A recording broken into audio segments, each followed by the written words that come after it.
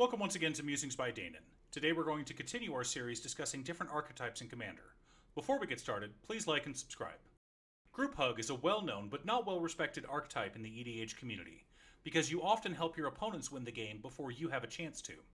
Whether you're giving them extra creatures through cards like Feldergriff, letting them draw cards through Quain or Selvala, or letting them put stuff into play through cards like Kainos and Tiro or Braids, you're helping your opponents out and enabling them to win the game faster. However, Group Hug relies on your opponents having those extra lands or creatures. Maybe they're playing politically and benefiting one player so that that player will attack other people. Maybe they're a mill deck that wants to draw everyone out. They could secretly be a Chaos player and hoping to cast a Thieves' Auction or a Warp World at an opportune moment. Or perhaps they rely on spells like Treacherous Terrain or Insurrection to win the game. Regardless of their chosen win con, Group Hug decks can suddenly win out of nowhere, but they are often slow and cumbersome.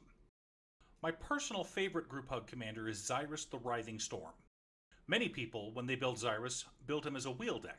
While I don't mind having two or more commander decks of the same color identity, I didn't see the point in having two that were the same archetype, and I've already got a Locust God wheel deck.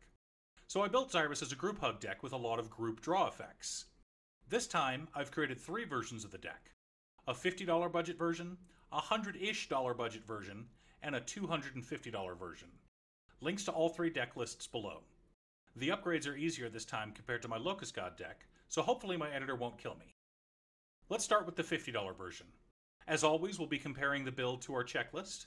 50 mana sources, split between lands and ramp, usually 37 lands and 13 pieces of ramp. 10 pieces of card advantage, 8 to 10 spot removal, 2 flexible tutors, 2 to 3 board wipes, and 1 surprise I win card. First of all, I wanted to have Xyris as a Group Hug deck with Howling Mine type effects so that everyone was drawing cards.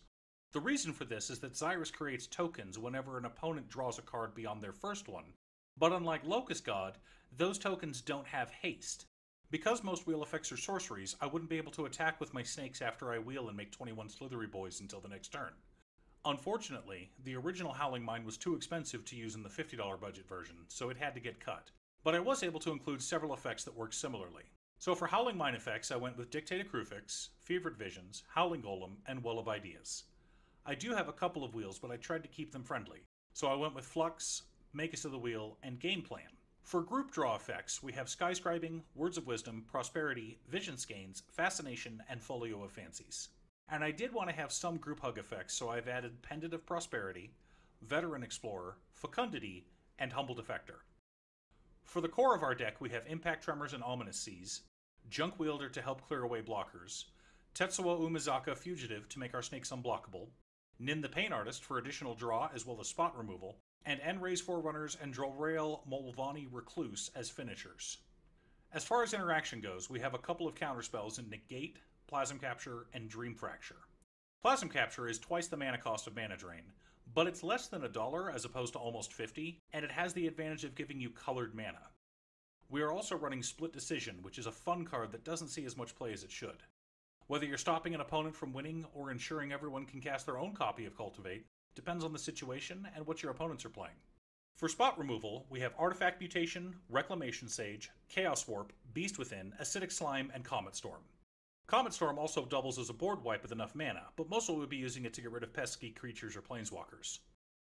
Rounding out the interaction package, Fog is just good old-fashioned fun, Wrong Turn can be hilarious and devastating to some decks, and Tidal Barracuda is a very underrated stacks piece that ensures people leave us alone on our turn.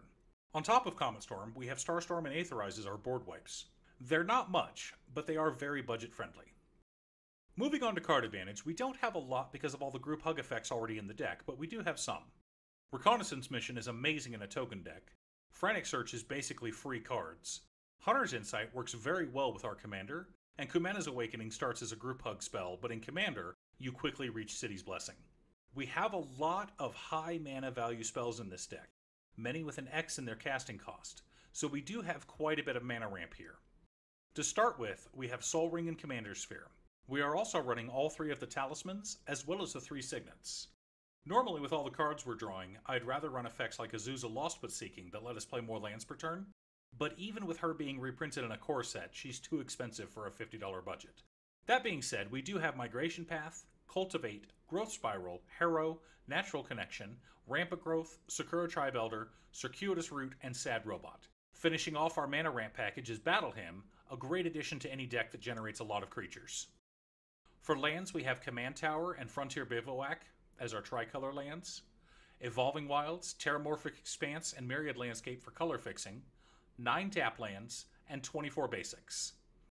Based on our color spread, we're looking at 11 islands, 9 forests, and 4 mountains. So let's compare our actual list to our checklist. 50 mana sources split between lands and ramp, usually 37 lands and 13 pieces of ramp. We have 56, 38 lands and 18 pieces of ramp. A little heavy, but as I said earlier, we have some mana-intensive cards. 10 pieces of card advantage. 15 counting our Commander and Nin, but most of them are Group Hug effects. 8 to 10 spot removal. 13, including our 3 counterspells. 2 flexible tutors. 0. Again, we're on a budget, so it's hard to add tutors. 2 to 3 board wipes. 2 plus Comet Storm with enough mana. And 1 Surprise I Win card. Endrace Forerunners serves this up nicely. So the deck works out, and $50 is a nice cheap budget for most Magic players. If you like how this deck plays, there's some upgrades that will push it up to about a $125 budget. First things first, we're going to be upgrading our Group Hug tactics and introducing a little chaos to the deck. We're going to cut Game Plan for Burning Inquiry, which drops the mana value. Next, we're replacing Fascination with Edrix by Master of Trust to introduce some politics to the deck. Finally, we're cutting Skyscribing for the original Howling Mine. To make sure we have additional win cons, we're replacing Jolrael, Molvoni Recluse, and Junkwinder with Perforos, God of the Forge, and Coat of Arms. Both of these are solid win conditions and make excellent inclusions to the deck. But most of our upgrade budget did go to these 2 cards. Additionally, we'll be removing Fog and Wrong Turn for Tachiova Benthic Druid for some additional card draw, and Hadana's Climb to help pump up our commander and be a possible but unreliable win con. For interaction, we're replacing Acidic Slime for Scavenging Ooze, and we're also cutting one of our basic lands for Commit Memory. Just between these 2 cards, we end up with 2 pieces of Graveyard Hate, a phenomenal piece of interaction, and a wheel effect. Additionally, we're going to cut both Solemn Simulacrum for Counterspell and a Circuitous Root for Farseek. Sad Robot is a great Magic card, but we're trying to lower the average CMC of our deck so we can cast more than 1 card per turn. Circuitous Root is getting the axe because we're cutting our Guild Gates for check lands. We're also removing 2 more basics for a Yavimaya Coast and a Kessig Wolf Run. Our color balance also changed a little, so the basics now stand at 10 islands, 8 forests, and 5 mountains. This version of the deck has a bit more interaction and a few more win cons. The card draw, both personal and ensuring everyone draws cards so we can get lots of snakes, is also more consistent, and we have more lands that don't come into play tapped. But what can we do if we double the budget and go up to $250? The biggest upgrades for this, the most expensive version, are the lands. Shock lands have steadily gone up in price over the last few years, and they're not getting any cheaper. Steam Vents, Breeding Pool, and Stomping Ground are coming in for 3 of our tap lands, but we're keeping the tap lands that gain us life whenever they come into play. From experience, tap lands are almost always better than Evolving Wilds, but we don't want all of our lands coming into play tapped. Additionally, we can cut another basic for a Shivan Reef. This version doesn't run them, but enemy fetch lands are a bit more affordable right now with the release of Modern Horizons 2, so you may want to look into picking some up. If you do, I'd cut the last of the tap lands for them and make room for a Ketria Triome. Our ramp and draw packages are also vastly improved. Subbing in for Vision Skeins, Words of Wisdom, and Folio of Fancies are a Dryad of the Elysian Grove, an Azusa Lost But Seeking, and a Teferi's Puzzle Box. Howling Golem is being replaced by Teferi's Ageless Insight. Dream Fracture is getting upgraded to Arcane Denial, and though I really love Plasm Capture, Narset's Reversal can be game-winning in some scenarios. Split Decision gets subbed out for Cyclonic Rift, and our last change is swapping Magus of the Wheel for Locust God, another optional win con. With all the changes to the deck, we're now looking at 9 islands, 9 forests, and 5 mountains as our basics package. The bare bones version of this deck is a lot of fun to play, but upgrading it does help smooth things out. Having both Impact Tremors and Perforos as win cons makes the games end a lot quicker, and Coat of Arms can be a lot of fun as well, but you don't want to play it until you've already got quite a few snakes in play.